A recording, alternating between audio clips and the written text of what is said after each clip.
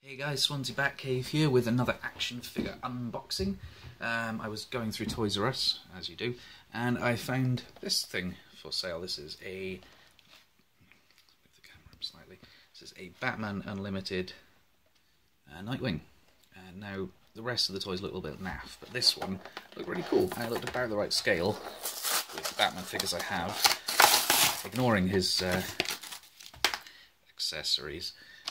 He looked like a nice figure, so I thought I'd buy him. He was about £6. Something fell over. They're about £6 at the moment. They're on sale.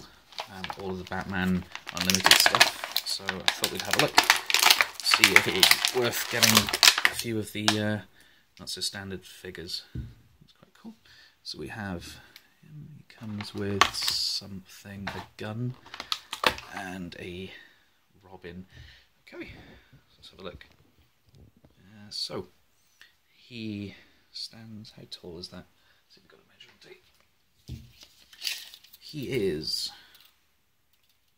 about 6 inches tall, which puts him in scale with a lot of the 6-inch figures. He has upper arm rotation, but no ball joint. His head turns side to side. He has an elbow joint, a waist swivel. His legs move up and down, but he has no knee joint. And some no ankle pivot or anything, no rotation below the knee, but some really funky looking boots there. Stands up okay.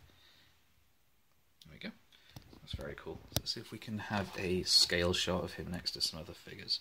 So this is him now. I might repaint him because he's sort of he's a smaller figure. So maybe like a Teen Titans Robin with the getup he's got on. Yeah, that's him next to the SH Figuarts Joker. No, so he's a little bit short next to him, and this is the new, I want to see DC Unlimited, DC something anyway. Batman. There you go. He's about the right scale. There you go. So he looks quite nice there. And then this is him with the other SH Figuarts Batman scale. If I can get him to stand up. That's him with it, Batman squatting next to him. So that looks about right as well.